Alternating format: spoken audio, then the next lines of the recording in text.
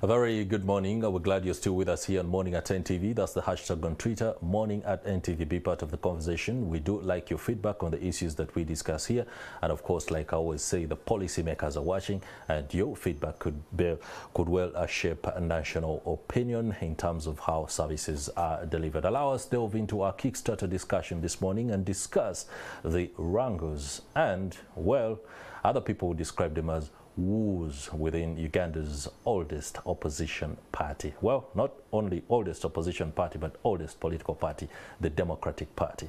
At the beginning of the week, at least 8 members of the party were arrested as they made their way to the offices along Balintuma Road, that is here in Kampala. Many, including the MP Lulumebaiga, claim they had a retreat or a picnic that was supposed to take place, that was to discuss some of the issues that are pertinent to the party right now, including the apparent switch to the national resistance movement of their party president, Norbert Mao. But the president insists there is no switch to the ruling party. This is a cooperation agreement and that it should be taken in that state. Joining me this morning to discuss these issues and see exactly where the Democratic Party is and what that means for the political landscape in the country are MP Richard Ssebamala from Bukoto Central. Many thanks for joining us this morning. Thank you very much, and good morning. Good morning. We are also joined by the spokesperson of the Democratic Party, Opio Okoler Amanu from Palisa this morning. A very good morning, Mr. Spokesperson. Good morning, Mr. Opio Okoler. Good morning, our esteemed viewers. And I'm glad to be live on NTV once more. You put the aspects of technology together and readying for this particular discussion. Allow me come to you, Honorable Ssebamala, and you come to NTV, Morning at NTV, on the backdrop of the arrest of 8 members of the Democratic Party at the beginning of the week. The police deployed heavily and they were denied access. They claim they were coming to the party offices to hold discussions on issues they deem pertinent, including what is no doubt what's making news for the last 2 months, the entering of a cooperation agreement with the national resistance movement by the party's president. Before we get into what all this means and how it's going to play out, first tell me, what is the state of affairs when it comes to the fact that we now have a political party in the opposition that has its leader in a cooperation agreement with the governing party? Yeah, actually what is happening is very simple. The Democratic Party leadership is in NRM and the members are in the party. It is very clear. Because 80% or 90% of the members do not agree with the cooperation agreement. Ordinarily, leadership is about having followers. Yeah. For as long as you look back and you don't see any followers, that means you unless you're conflicting with your common sense, like I said, that means you're taking a wrong path. So if when you look at the whole picture, you find that we have no problem with the cooperation agreement between Mao and his team and the president, and so we asked him to leave the party. It was as simple as that. Why? You take an example of, look at Busongora, where he was campaigning for. It has actually decampaigned the woman, Bernadette. And even the chief campaign of that particular person was saying, this thing is affecting us. Go to the MOVE's elections that were in, the guild elections that are in Makerere University Business School. Yeah. This issue also affected the candidate there. So that alone should show you that the path that you're taking is not the correct one. 2, you ask what is the state of affairs? The state of affairs is just simple. You come up with a cooperation agreement that stipulates what position you should get, and others, and in the leadership what position that they should get. Then you leave those members of the Democratic Party that are on the principle of the four founders of this party. It is more than just truth and justice. I always tell people, and I've shared this with Mao, that Actually, the reason why we are in the opposition is not because we don't see good in NRM. No. We are only saying we can offer better solutions. That's right. The other time I was saying that FDC can come up and say we want to privatize education. NRM says it should be free education. Then DP should come up with homeschooling. We are saying, okay, let's do homeschooling, connect internet everywhere. Parents should, work half day, and then, go back home and, go through the syllabus with their children, and then we can create, what do they call it, education centers where they do their final exams. We are all doing the same thing, but we are offering education, but we are giving different, solutions to the same thing. So just because of that is why we say, when you join the NRM, you're joining their agenda. Needless to say, Article 115 and Article 117 of the Constitution of the Republic of Uganda is very clear. The moment you cross over to cabinet, you lay allegiance to the president, and you're collectively responsible for what the government is doing. So how are you in government and then at the same time in an opposition party? All right, thank you very much. We shall be delving very shortly into where this leaves the members of the Democratic Party who are not part of the leadership, or whether they are constrained to be able to make particular inroads in as far as the administration and the way forward for the party is concerned. But allow us to go to Mr. Opio Okoler, who is the spokesperson of the party, and of course, well, he's the man to tell us exactly what is going on. The first question to you, Mr. Opio Okoler: why were the 8 members of the Democratic Party who wanted to access the party offices at Balintuma Road denied access? What was the premise of such action? Yes, I want to thank you for giving me this opportunity again. But I want to talk to all and sundry, and especially members of the Democratic Party, that in as much as a Democratic Party is a public organization, there needs to be organization within.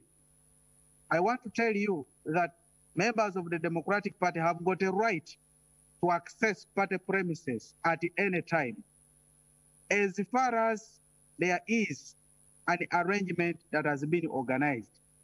Now, in the event that there is a function that members wish to hold at a party premise, I think it is a courtesy to consult or contact the custodians of the party, because right now it is us, the leadership, who are the custodians of the party.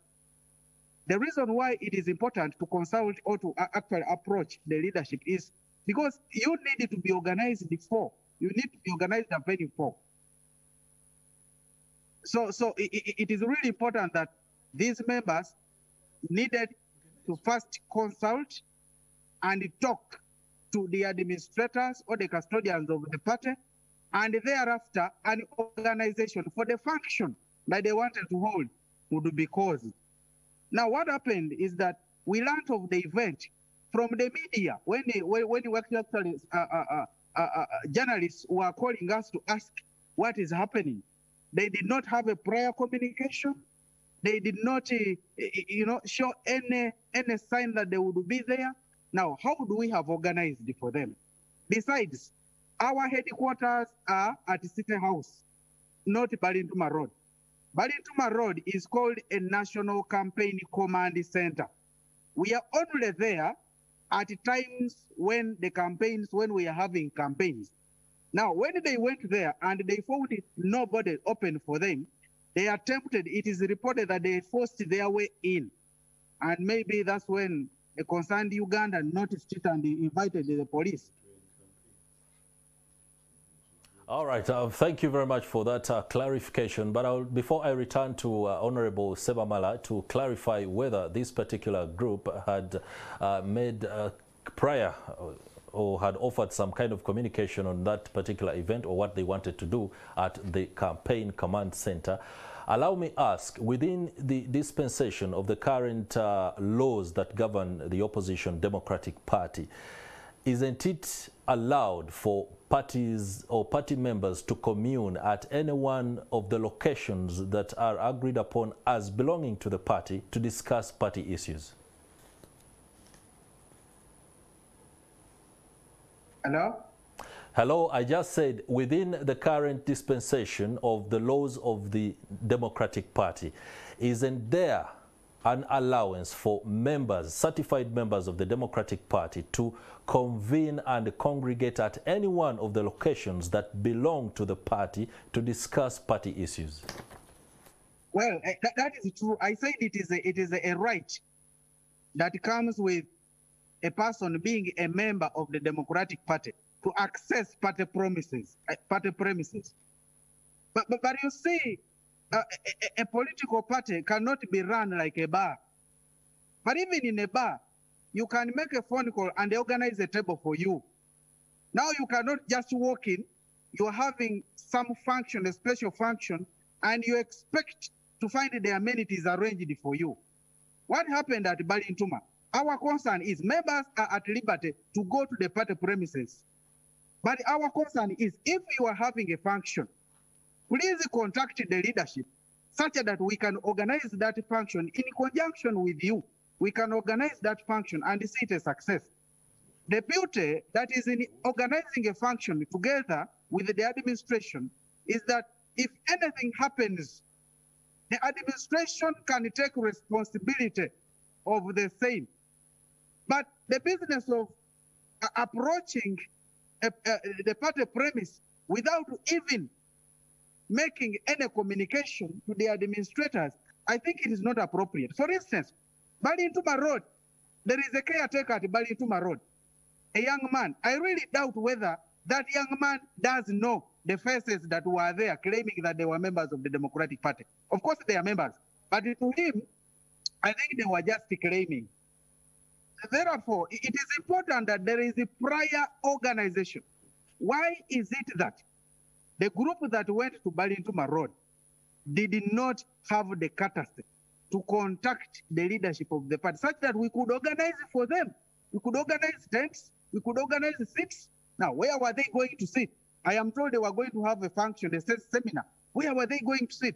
So I am only telling them and members of the Democratic Party that in the event that they have to organize a function, they must tell us and we organize. And we are very much willing, by the way, if they reorganize, we shall organize together with them and have their function successfully done. All right, the language that I hear is them and we. We shall be, of course, delving into exactly where the party finds itself right now. There is a chasm between the leadership and the members. Did you hear me? Okay, let's return to studio with Honorable Richard Ssebamala to respond very briefly on the fact that your cluster did not even have the courtesy to communicate about a seminar that you wanted to hold at one of the locations of the party. I think you can see it is them and us. Well, the leadership and the members. That has emerged. However, within your own rights and from where you're acting, don't you think it was necessary to consult? No, let me tell you. Inform. The Balintuma office holds the Kampala Democratic Party headquarter offices. Okay. It is not just a command center. Okoler should be truthful. You know, when you lose focus, you also lose the principles of the party. Now Okoler has lost the principles of truth and justice. We should, the headquarters of the Kampala district office, Kampala Democratic Party branch, are in Balintuma. The chairman of the Kampala district branch was coming to his office. Dr. Mebayiga is a party member. Council Nalukola is a NEC member, National Executive Committee member. That means you cannot say that the caretaker at Balintuma doesn't even know the NEC members. Nobody doesn't know Mukaku. He's a politician who has come to access Democratic Party premises to say, what is here? What should we do? This is what I hear. He has come to consult. And two, if he is talking about it being a command center, a political command center for campaign political command center, we are having campaigns in Busongora, we are in Kasese. So these people can have gone there to assess how are we going to Kasese, what are we going to do, what time are we leaving. You know, okay, you can't close your own members out of the party premises. It is uncouth. Let's imagine that this state of affairs continues, where we have the leadership within the Democratic Party acting on its own, and then some of the members also wanting to be seen to act on their own, or even to push the leadership to act as they want. I'd like you to pose questions to Mr. Peter Okoler that the audience, or even me myself as a moderator here, might not be able to pose because of our lack of prior information of what's happening within the Democratic Party. Please pose the questions to Mr. Okoler. I would have to ask, where is your loyalty? Where is your loyalty? Is it with the party? Is it with the members, or it is with yourselves? Because as far as we are concerned, this cooperation agreement is with yourselves. You've been given positions because you have the power and the state. You have decided to keep us out of the party premises. You don't even listen to us anymore. Where is your loyalty? Is it with us that elected you? Where is it? Opio Okoler, please respond to those questions. Well, first of all, I want to communicate that when Honorable Ssebamala says they wanted to go to Balintuma to organize a campaign, now who is going to attend to you? Because you have not informed the leadership, there is only a caretaker there. I think Honorable Ssebamala wants to become the president general of the party. Yeah. I think he should revise on the modus operandi, the way things are done. If he becomes the president, shall the party be run like that?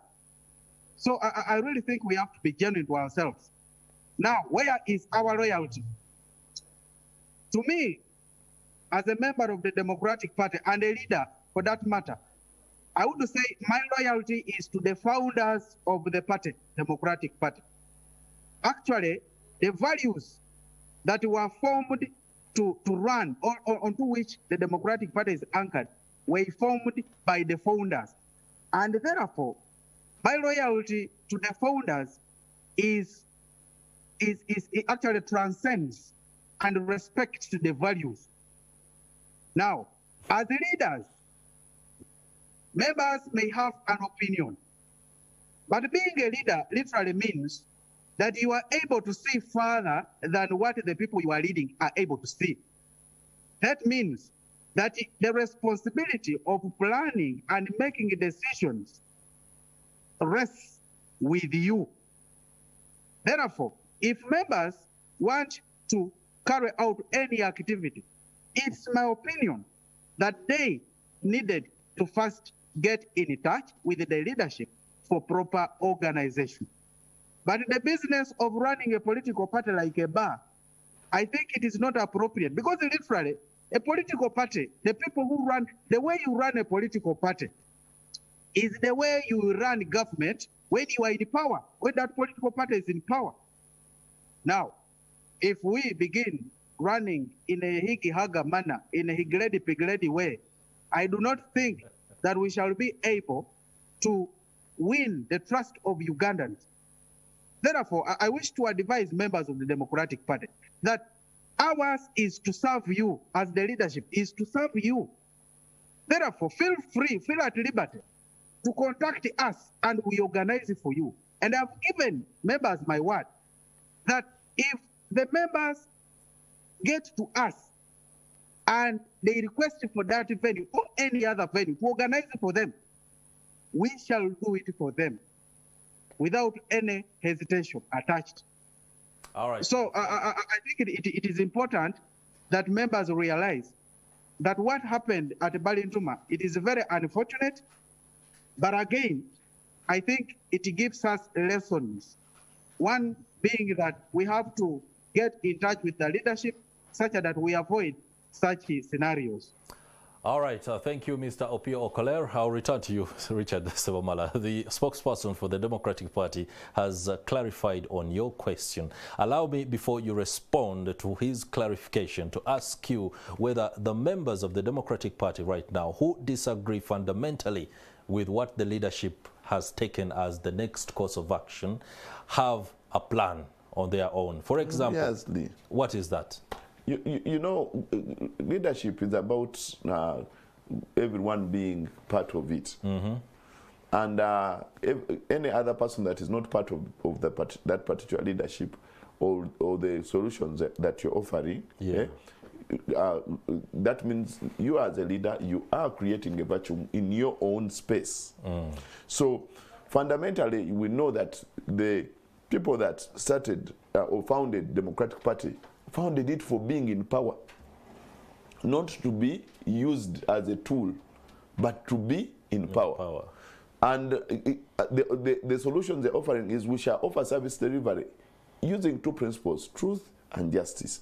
That is what they found. And I wonder why Okoler doesn't remember if he's actually having loyalty to the party, to the founders. Then he has forgotten that is what it was. Now, of course, one of the solutions is we are the biggest number. The members. The members. Yes. The leadership is just around 20 people. Actually, there are around 22 that have decided to connive with Mr. Ssebamala, and they have decided to feel like they are in heaven. We, as the members of the Democratic Party, are remobilizing ourselves. We have had meetings with the UID teams in Kampala, the leadership of Kampala, the leadership of Wakiso. We are mobilizing the National Council chairman. We are mobilizing the constituency delegates. And what we are supposed to do is we are coming up with of course we have a court petition. Already we have a court petition that is ongoing, but we are mobilizing to actually come and ask Mao to hand over the party. Not to explain why he has entered a cooperation agreement. No, but he has explained. You've heard Okoler. Has he officially? He thinks that for him he's thinking for us illegally. By the way, he's thinking for us illegally because our constitution is very clear. For Mao to come up with any agreement, and his co-Sinanda, they were supposed to go through the different processes, the NEC, the National Council, and then the Delegates Conference, which they did not do. So since they are thinking for us illegally, we are saying, no problem. We are not taking that course of action. We want you to come to the Delegates Conference or National Council and explain to us what is going on.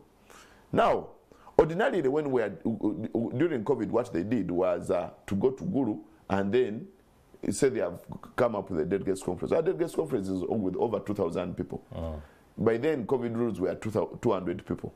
So they handpicked a few of their supporters who decided to vary the constitution of the party, which was done illegally. He's talking about Haga ways of moving, and that is what they did. They prepared themselves for this time. They knew we are going for an election, we shall not go through, but we are going to go and discuss with Museveni. So what do we need to do now? Let's have 180 members here.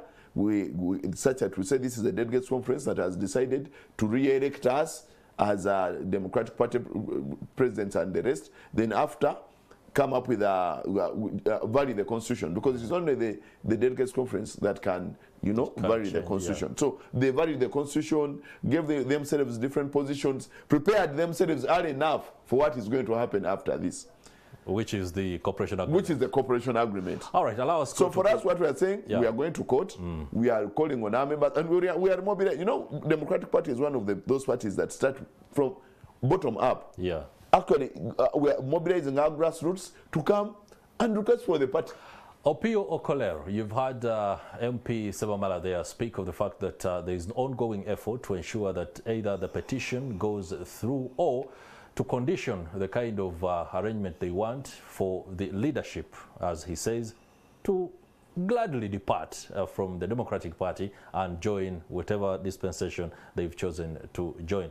Let me ask you, as one of the members of the leadership team of the Democratic Party, you spoke to us 2 days after the cooperation agreement was announced at that press conference or media appearance by Mao and President Yoweri Museveni, and you said that Norbert Mao had not contacted or consulted the NEC in the decision that he took, and that the party constitution has a leeway in terms of powers that allows a president to do certain things before he can explain to the National Executive Committee. Him to make a statement. Has President Norbert Mao and the leadership taken the initiative to call for such meeting to be able to explain the cooperation agreement and perhaps map a way forward?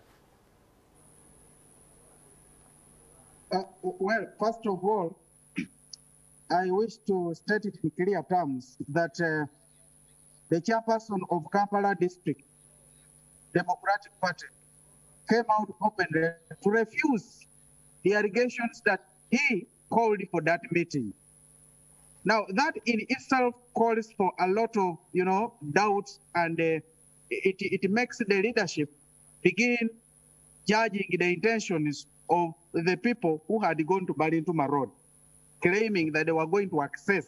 I mean, the chairperson of Kampala District had called them. That's one. Two, it is true that the President General of the Democratic Party did not consult NEC. But when you read Article 27 of the Constitution of the Democratic Party, it calls the President General of the Democratic Party a Chief Executive Officer. Now, a Chief Executive Officer, actually, the Constitution does not summarize the powers of the Chief Executive Officer. So but in law, when there is a matter that has not been expressly stated, but impliedly averting, it is the duty of court to cause interpretation of the same, in the event that the same causes stupefaction of the people. Now, there was a contention as to the powers of the Chief Executive Officer of DP. And in the case of Rajab, actually Democratic Party versus Rajab, Senkubuge and the 12 others, Honorable Justice Sekana Musa stated it in clear terms, giving the powers and stating the powers of the Chief Executive Officer to include, among others, committing the party, and thereafter, that commitment being presented before members of the National Executive Committee for ratification. Sum it up very quickly. In the event that members of the National Executive Committee deem it necessary to uphold the commitment, then the commitment stands. In the event that they think the contrary, then it is quashed and dustbin. All right. Therefore, it is true the President General did not consult National Executive Committee before committing the party, but he was operating within the ambit of the powers that is given to him as the Chief Executive Officer of the party. All right, thank you very much, Mr. Opio Okoler. Yes, thank you. I'm afraid time is not our best ally right now. Allow me tell Mr. Ssebamala to wrap this up by, let me ask you very candidly, shouldn't you be seeking amendments to the Constitution of the Democratic Party not to allow the party president to act as a chief executive officer, but one that is mandated by the vote as president? Is that what you should be seeking? No, actually what you see and what he's saying is our party constitution is very clear. It only allows him to make a statement. He says in the case that was of Senkubuge versus Democratic Party, is where they are getting that clause that the judge Sekana said that the president can commit the party and come back and ratify. Then if you committed the party, is it 2-3 months ago? 2 months ago, why isn't he calling the NEC to come up to such a way? Because even in the NEC itself, we are going to win him. All right. We are 48 members. All we need is 25, and we shall do anything to make sure that we quash it. Thank you very much, Honorable Richard Ssebamala MP for Bukoto Central, drawing the lines there for the Democratic Party leadership. And of course, many thanks to the spokesperson, Opio Okoler Amanu, who has joined us from Palisa. We do hope you are, of course, doing a lot of consultation when it comes to party activities there, and that you'll be reporting to the likes of Ssebamala and other members who are not happy at how things are running.